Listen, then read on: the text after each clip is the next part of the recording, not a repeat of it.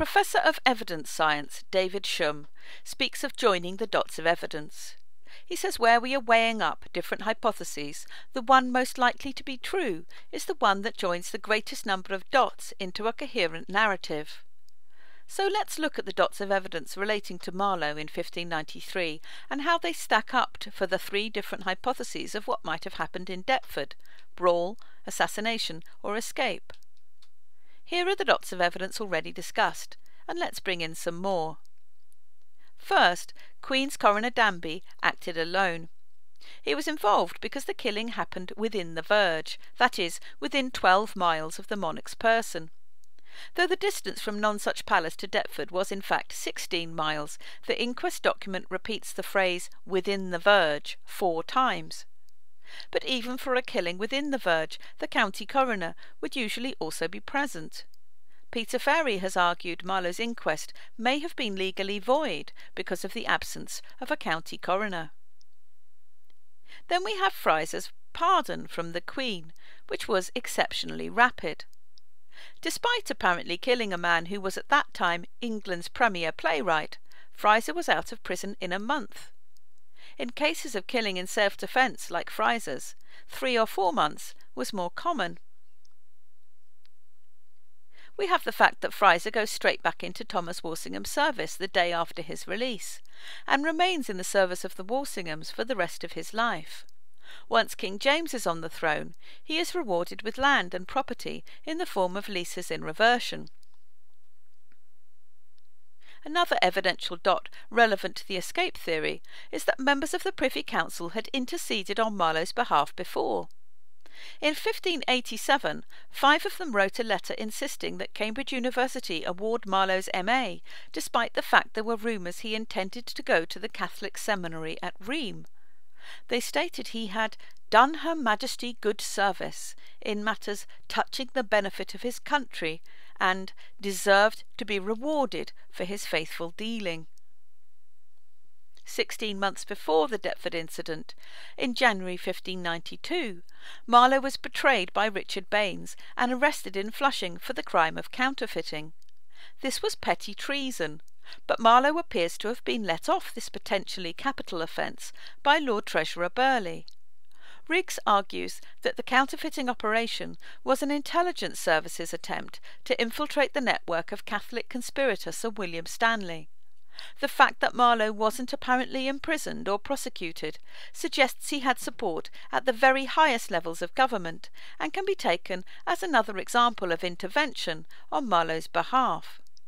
The location in Deptford is another evidential dot.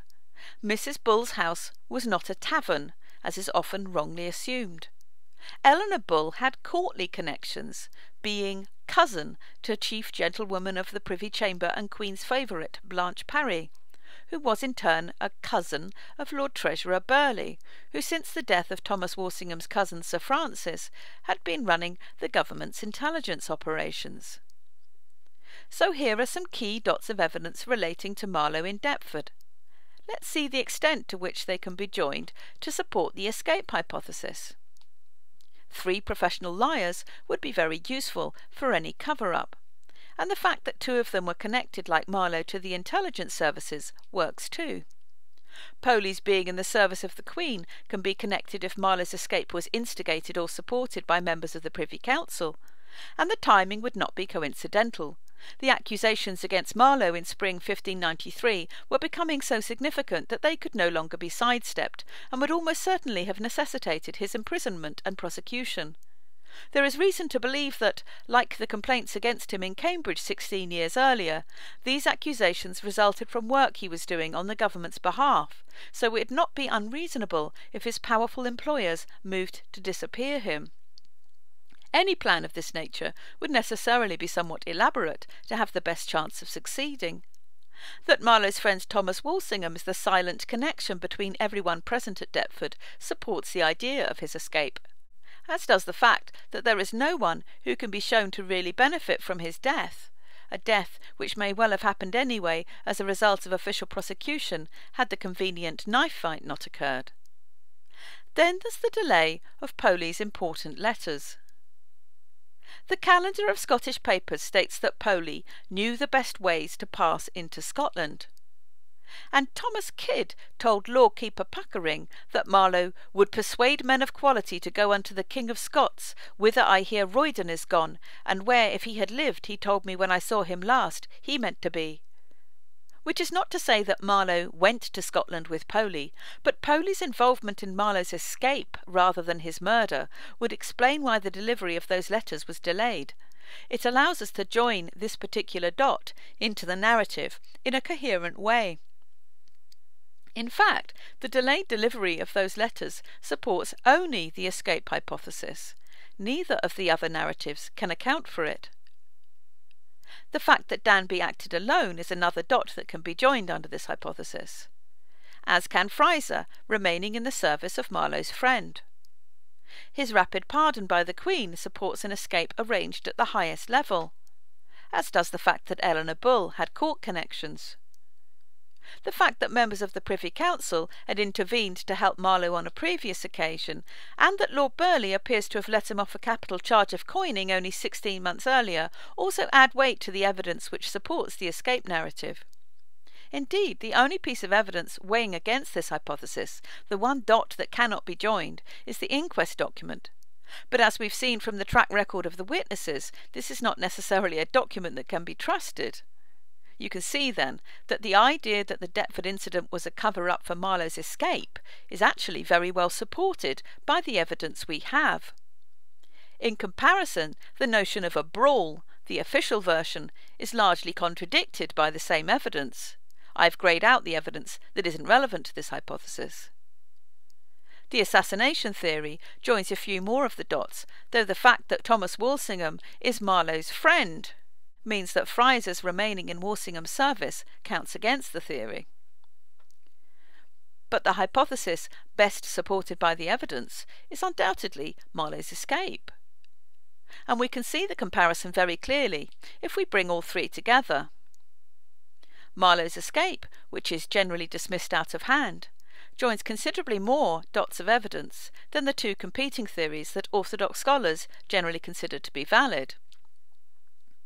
And you have to ask yourself, if you were Marlowe, if you had potentially capital charges levelled against you, and it didn't look like you'd get off this time, you'd have motive. And if you had your intelligence service contacts, including your patron, to help you, means. And if you were out on bail, having the opportunity to fake a death, thereby escaping real death, would you really sit around waiting for the axe to fall? People fake their death now for reasons as small as credit card bills or to escape unhappy marriages, and it was a lot easier 400 years ago, before photographs, proper passports, cash point cards, the internet, DNA fingerprinting, and the like. Very few people in Deptford, if any, would know what Marlowe looked like, barring the three witnesses whose chief shared talent was deceit. Identifying the body as Marlowe's, these gentlemen would be very likely to be believed by the jury of yeomen, who were not only their social inferiors in this very hierarchical society, but would have no reason to doubt them. A substitute body could easily be that of John Penry, executed the day before, less than 3 miles away at St. Thomas of Watering. Penry's corpse, never accounted for, and its whereabouts not divulged to his family, would be the property of the Queen's coroner, Danby, the man who conducted Marlowe's inquest. So, did Marlowe die in 1593? The evidence suggests we should doubt it.